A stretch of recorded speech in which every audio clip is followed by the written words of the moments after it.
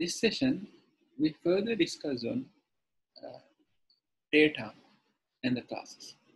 Usually in functional programming, we use classes to encapsulate the data. So in the last session, I discussed how to create a class where we have data inside it, and then we create several functions which works on top of this data.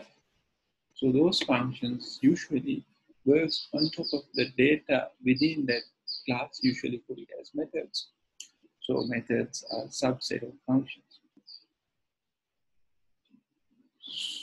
Scala specially introduced a new type of class. We call it as case classes to properly or efficiently handle the data.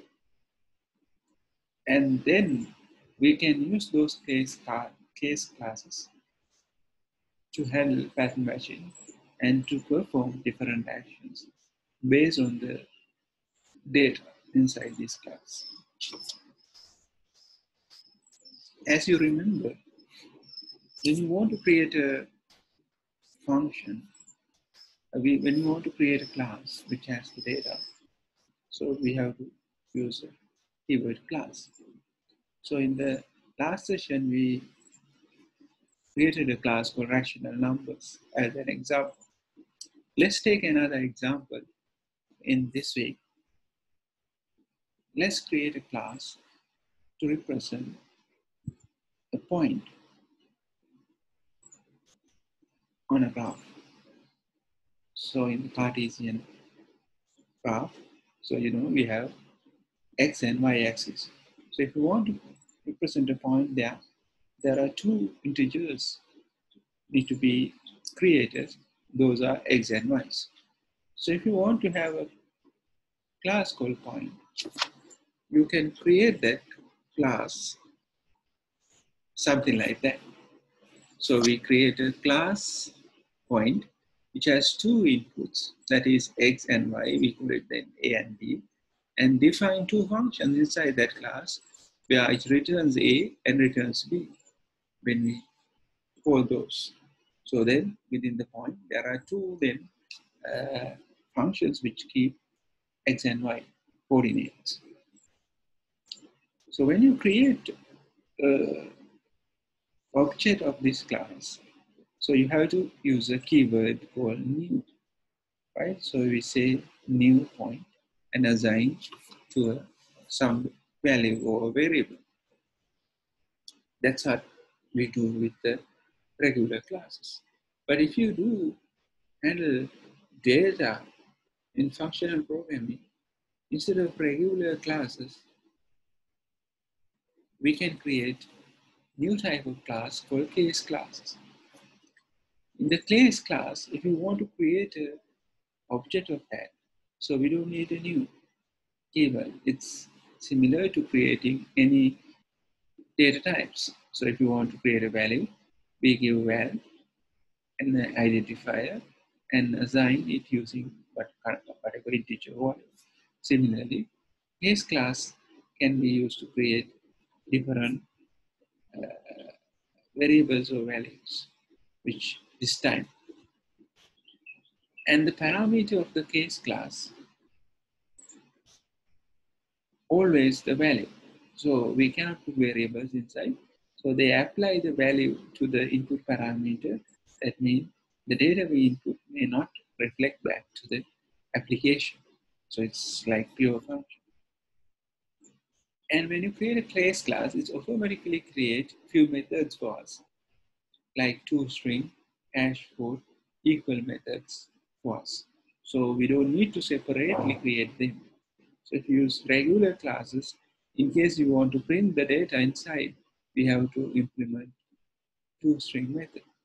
Or if you want to compare these two objects of the same class, we need to implement a method called equals. So in case of case class, we don't need to do all these things. Everything is automatic.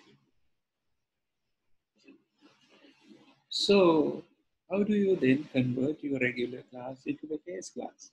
Very simple. You put keyword case before creating a class. So here we create a case class called point, which has a and b as input, and two functions s and y returns a and b.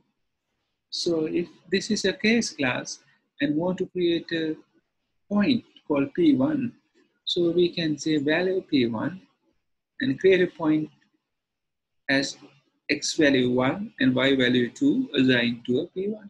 So similarly, we can create a point called p2 by putting 4 and 5, and that point is assigned to p2.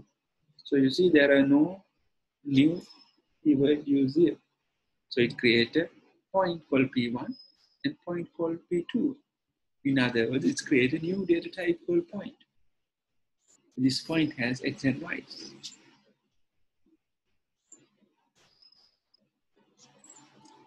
Similarly, as I mentioned, in the case class automatically create two string methods. That means if you just print the point p1 for debugging or whatever purpose, it's automatically printed like you are printing a string or like you are printing an integer. So similarly, we create a point p1 and p2. You want to see the values of p1, these x and y coordinates, you just call println p1. So that prints the content of this case class. So you don't need to implement two string methods to do so.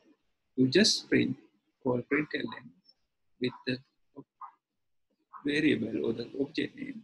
So then it prints. The other advantage is we can compare those. It's equal method. So you see there is two points P1 and P2 created. So point 1 is this, point 2 is this. So you can call P1 equal P2.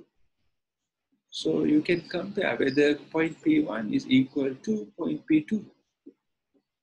So in this example, so P1 is P2 and not equal. So this expression is evaluated to false. So if these two points are same, so it will return true. So like you can compare case class objects just as you are comparing other data types. In addition to that, case class has a copy method. So you using this copy method, you can make a copy of that class object. So for example, if you have a point called P1 and you want to make a copy, you can call P1.copy. It returns a copy of the same object. So if you want, you can partially copy the object as well. So there you say P1 copy and give the new value. The value we are not given is automatically copied. So for example, if you call this statement, it creates a point called P3 as x value 4, and since by value is given separately, so it creates a point called 4, 9.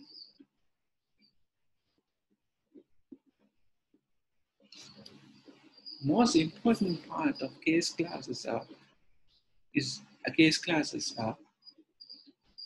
pattern matching. So if you want to kind of execute different actions based on the values available on those points object, you can directly do so. So for example, here we are creating a point called P1, and then we create an anonymous function called P-type, which take a point as input parameter, transform to this case statement. What this case statement do? So we take a point P, match to different options. So if that point P match into the 0, 0, we call point origin. So if it match to any point and the y-axis is 0, then our pointers on the x-axis, right? So if the x value is 0, the y value, basically any y values, we can say points on the y-axis. So if you say point xy, so it just prints whether x equal or greater than x and y and things like that. So this is just an example. So assume we have such case statement. So then what's happened? When we input a point to this anonymous function called p type, this p value put it into a different pattern matching, so different matching statements. So based on those matching, so we could originate or we can execute different actions. So in this example, point 1, 0, and call p type p1 with that point p1. So it comes here and the y-axis is 0. So then it match with this and print that on the terminal.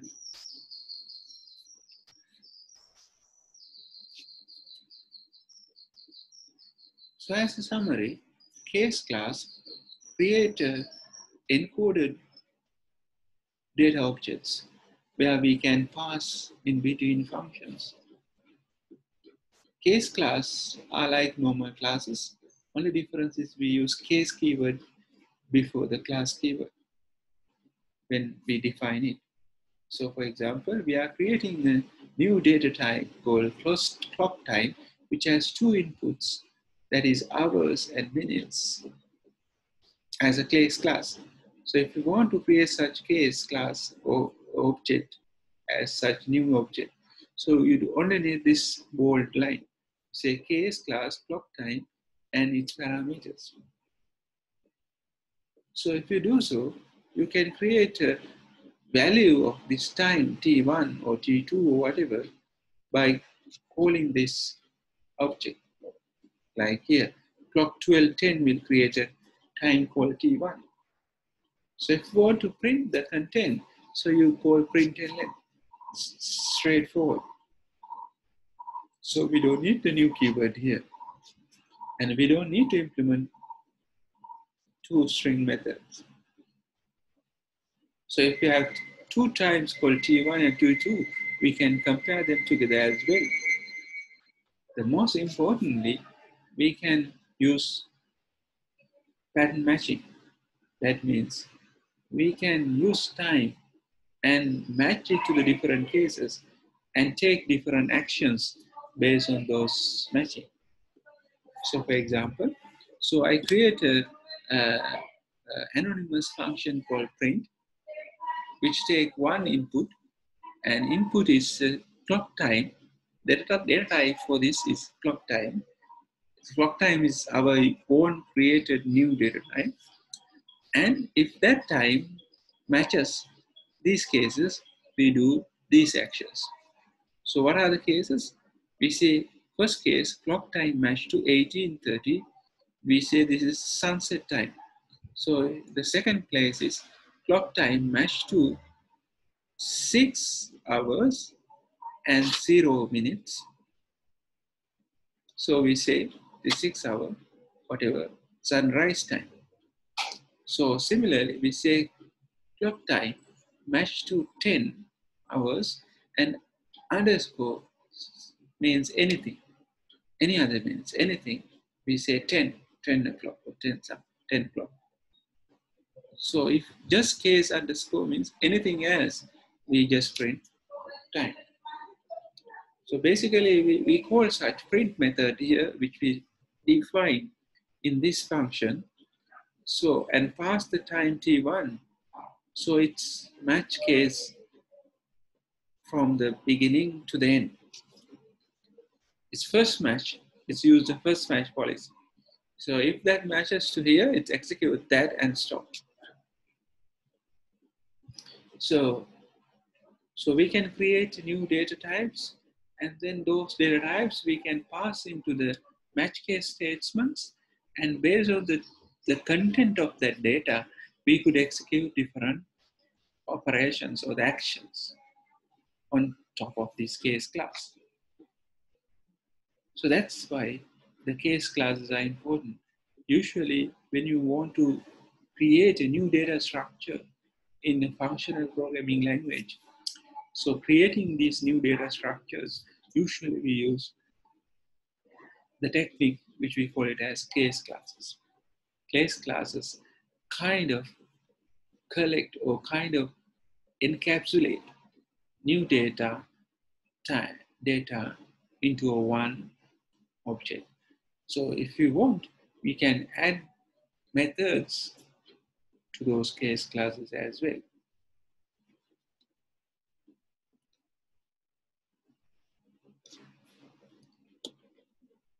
So with that, I kind of conclude the fundamental things of functional programming, fundamental stuff of the functional programming. So as a final remark, I want to highlight this.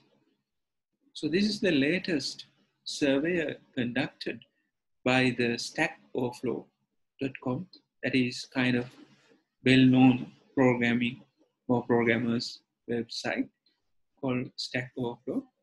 So according to their latest finding, the highest paid job in the world held by the functional programmers. So if you want to get a high salaries in the industry at the end of your degree program, you must know functional programming.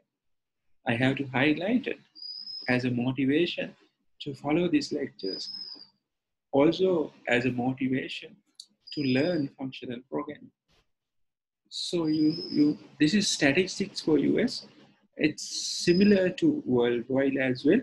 In the US, usually Scala programmer takes annually $143,000. It's roughly rupees 2 million per month. 2 million per month. It's a very high salary. So in the second highest demand comes with Clojure.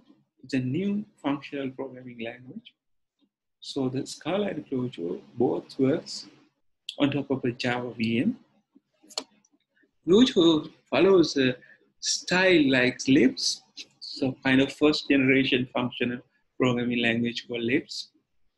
So Clojure follows that, and it also has the highest demand. So as you might see, top two highest demanding salary job in the world market all by functional program. So at present, there is a very huge demand for the functional programs. So comparing to the traditional programmers, so like structured and object-oriented programs. So object-oriented and structured programmers can be fine very easy, but functional programmers are very less in the world. So we neglect functional programming a few years ago in academic curriculums. So we have added functional programming to our UCSC curriculum recently. And this is the second time we are running this functional programming course for our undergraduate. So after kind of 2-3 years, so we are producing the undergraduate with functional programming skills. So I believe they will get very good jobs with very high salaries. So in case you manage to move to US, so that is kind of 2 million per month, like high salary. So think about that. Learn hard and follow those lectures and learn how to do functional programming. Right? I use Scala only to teach you this functional thinking, but what you have to know, there are several other functional programs like Kojo, Erlang, and so on. So if you understand the fundamental stuff of functional programming, like pure functions, recursive functions, high order functions, or what we call it as anonymous functions, and map, reduce, filter, kind of abstractions, which uses in the functional programming, you are done. So that's conclude this lecture series. So The rest of the lectures might be based on the frameworks. So there are several frameworks have developed to use these functional programming styles. So for example, if you want to develop web applications, there is a Scala framework which heavily used called Play framework. And when you want to do concurrent programming, so there is a framework called Actor. So actor programming or actor-based model is a different thinking pattern or different thinking model we use to develop concurrent programming in the functional style. So like that, several frameworks, interesting frameworks available in the world to use in high-end applications. So I'll create a videos later on in this week and give you an introduction to actor framework, actor-based programming model. So that is really interesting in case you develop distributed, decentralized, or what we call it as concurrent applications. Thank you for listening. So we'll do a demo in a separate video.